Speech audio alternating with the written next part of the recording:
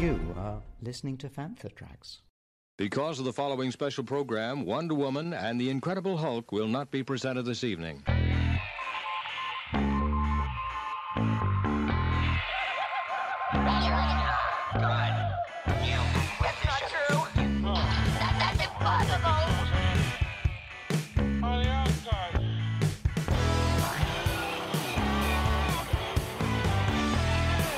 It's time to get all your Star Wars news in a single file.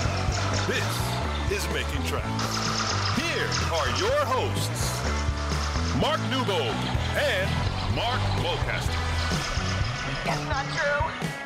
That's impossible. You're listening to Making Tracks. I'm your co-host Mark Newbold. I sat in on a Bad Batch Season 3 roundtable with a number of fellow Star Wars outlets to talk all things Clone Force 99 with Michelle Ang, the voice behind Omega, in the Bad Batch. So here's myself and a number of other Star Wars outlets talking to Michelle Ang on this special episode of Making Tracks.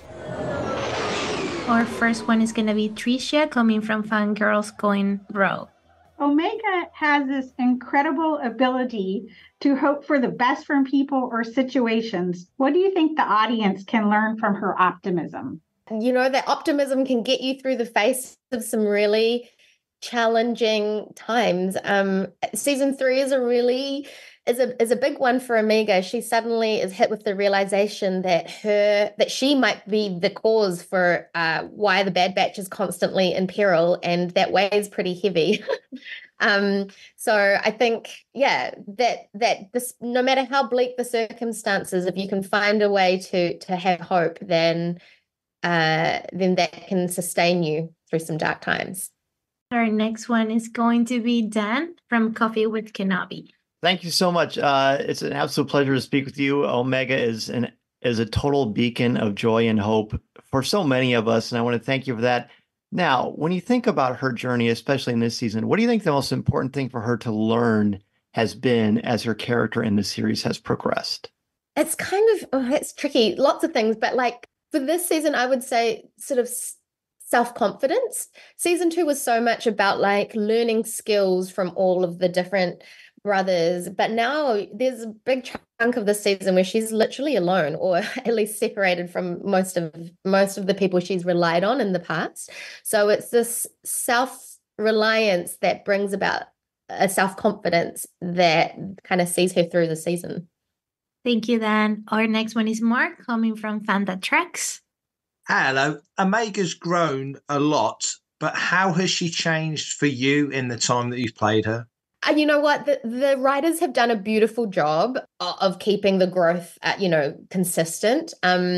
So really, for me, my job's so easy because these scripts come fully formed, and because we are shooting them chronologically, which sometimes doesn't happen when you're doing live action, I'm building off of the last episode that I've dropped anyway. So my knowledge is up to date with Omegas, and I just rely on the sort of detail in the script. This is Steve Bloom, voice of Zeb Aurelios, and you're listening to Fantha Tracks. Caravast.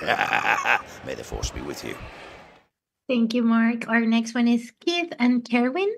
Hi there. Hi, this is Keith and Kerwin from Father Son Galaxy. Mm-hmm. Hey, guys. Nice to see you again. Nice to see you again, too. So, the series has allowed Omega to develop relationships with all of her brothers. What has she learned from each one? From each one? I mean, I feel like, primarily it was with Hunter, and then in season 2 we got to explore a lot with Tech, RIP, and Echo, and sort of, the practical side of like having knowledge and fixing things, and then Echo, sort of the principled nature of knowing what his mission is in terms of which Omega has adopted as well, which is like, there are our brothers who need us, who are being taken away and tested on and in peril, and it's our duty to and we should be in service of trying to help them. And then this last season is, I'm so excited that Omega is reunited with Crosshair, because she challenges him, and in some ways I think Crosshair has something to learn from her in this season. And their roles are reversed in some ways. Omega becomes a caretaker and someone with wisdom, both to Crosshair as an individual with what he's going through with his sort of trauma and PTSD, and also the reintegration of like relationships after a fracture, you know, bringing Crosshair back in and what forgiveness and real love in the face of, you know, in the face of a betrayal and then reuniting together, what that can look like. Thank you, guys. Our next one is William from Iron Cannon. Actually, playing off of that last question, Omega has such a great relationship with each member of the Bad Batch, and the dynamic with each one is so different. Which is your favorite member of the Bad Batch to play off of? I feel like across the seasons it's changed because, you know, there has been stronger relationships, but this is an easy question to answer for me at this juncture because season 3, it's just so delicious, this new dynamic between Crosshair and Omega. And you know, because Crosshair is getting as good as he gives, you know, there are some juicy moments where she really gets to be like, listen, guy, stop being like this. This is how you do it.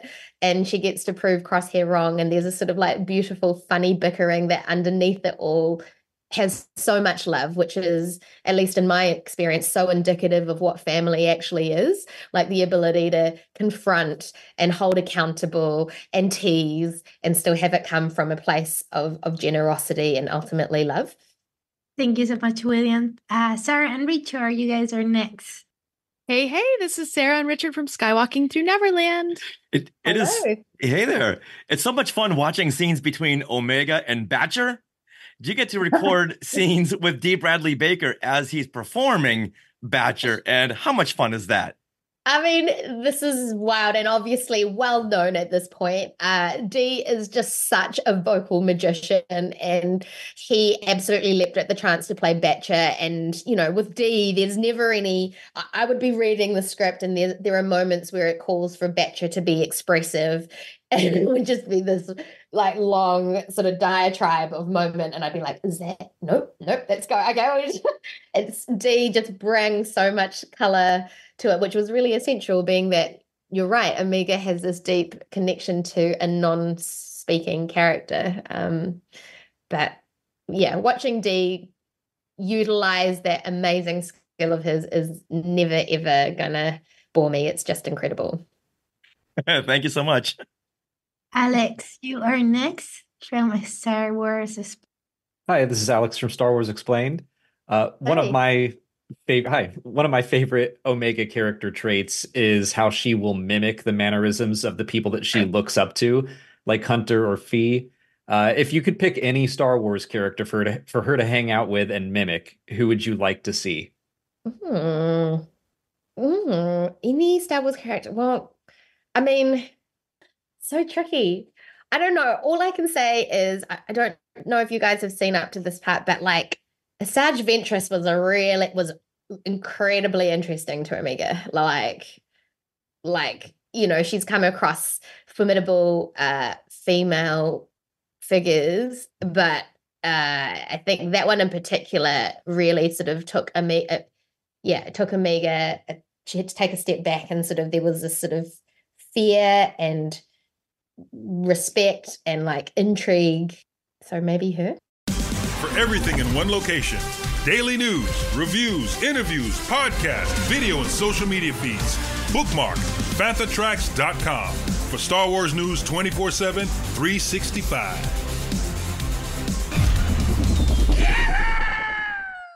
Our next one is George. Over the course of 3 seasons, Omega has kind of won everyone's hearts over. There's some beautiful moments, some intimate ones, some epic ones. I'm wondering if there's a particular Omega moment or even episode that really stands out to you across your 3 seasons of work. Oh my gosh, that stands out to me. It spans so much time, and my memory's so bad. But I guess, I mean, I know you guys haven't seen the finale of season 3 yet, and there were slightly different ways. We weren't set on exactly how it was going to end, so there were sort of some explorations. But like as a actor and as like an emotional sort of moment, I'd have to say that. I know that's such a mean answer because you haven't seen it, but just I feel like it's like the culmination of my journey as a performer and Omega's journey as a character, like all consolidated into like 2 lines or something, Yeah. Thank you, George. Our next one is Caitlin. Hi, I'm Caitlin from Sky Talkers. So nice to talk to you today, Michelle. My question is, last season we saw Omega witness the Senate hearings where they discussed the future of the clones, and now she's seeing what's happening to them at Mount Tantus. How do you think experiences like these are changing Omega as she's growing up and her understanding of the galaxy?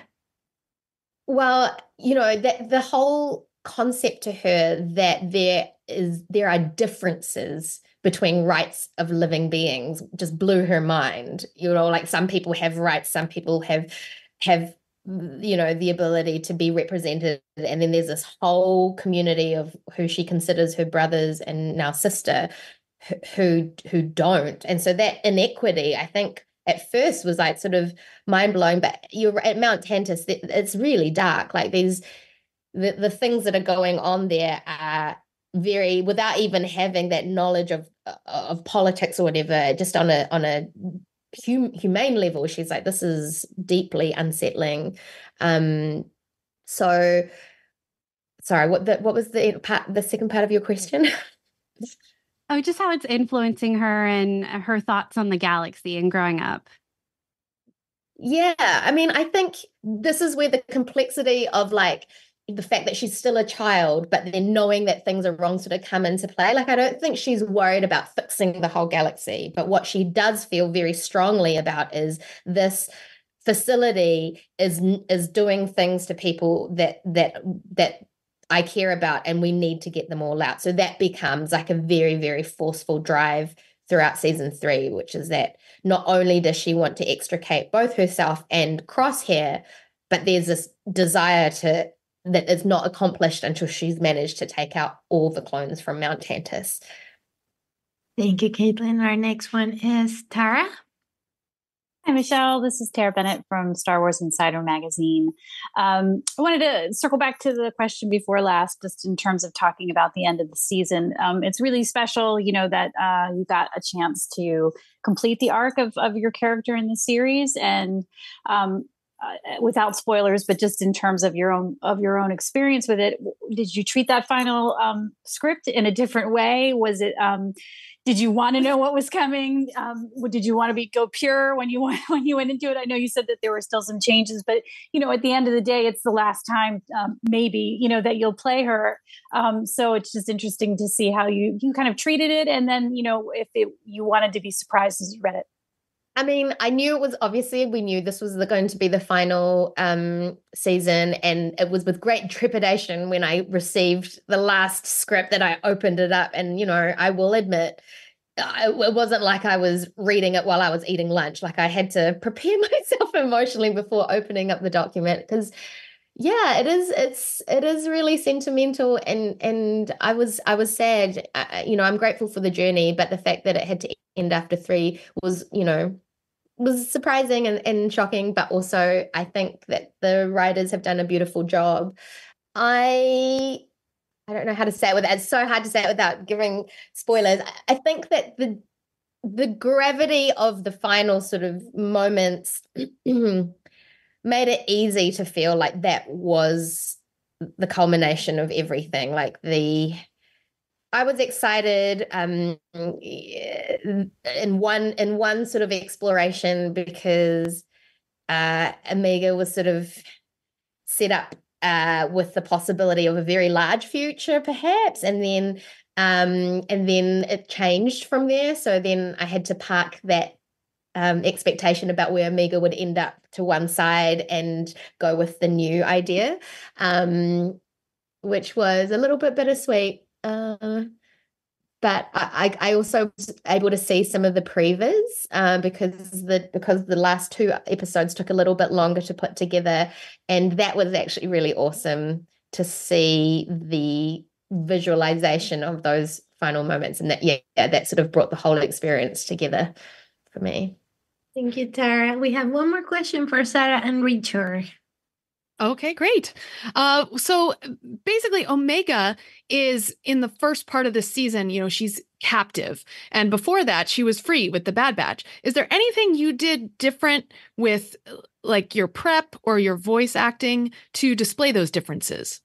That's actually really insightful as a question, because there was this talk about like how long has she been in this facility? And we've all talked about her optimism in the face of, terrible things. But even like I wanted to make sure it felt real that she was a prisoner, and so that kind of the dreariness, the mundaneness, and, she's kept in this cell with like nothing stimulating. And it's, her closest person that she gets to converse with is Emery, who, although she's her sister, is like so cold and emotionally withholding.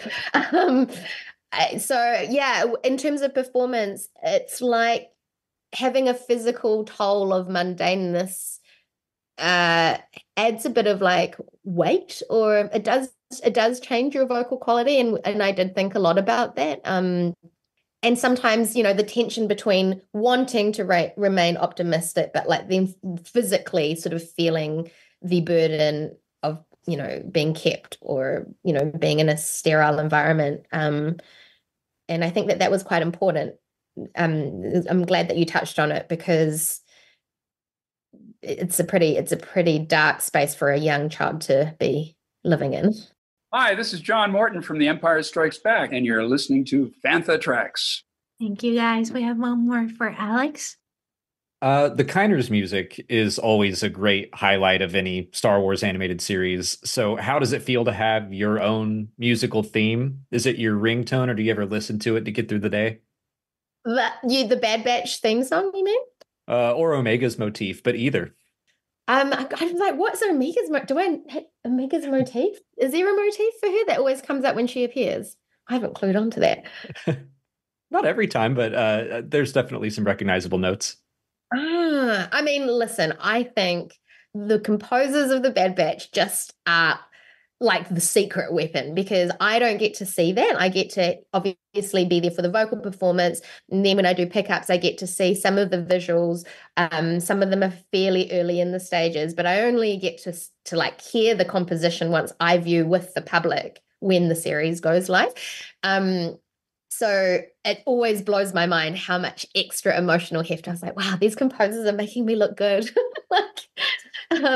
But for me, that I don't know the proper word, but the sound of like when the Bad Batch logo comes out is just, yeah, I have such strong emotional correlation of like feeling absolute gratefulness when I hear that, because I still can't believe I get to be a part of your family.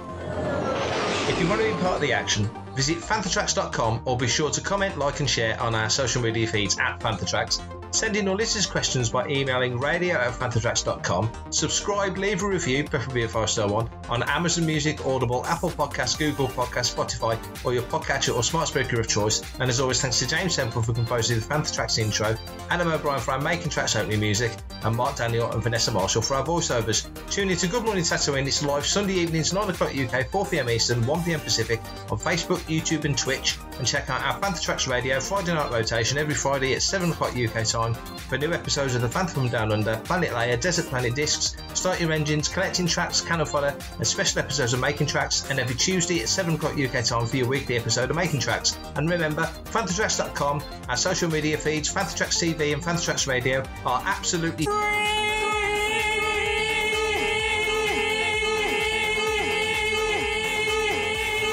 so no Patreon, Buy Me a Coffee, Kickstarter or Indiegogo required to stay updated on all the latest Star Wars news. Until we catch up with you again, may the Force be with you. Coming up next on Fantha Tracks Radio, it's Planet Leia.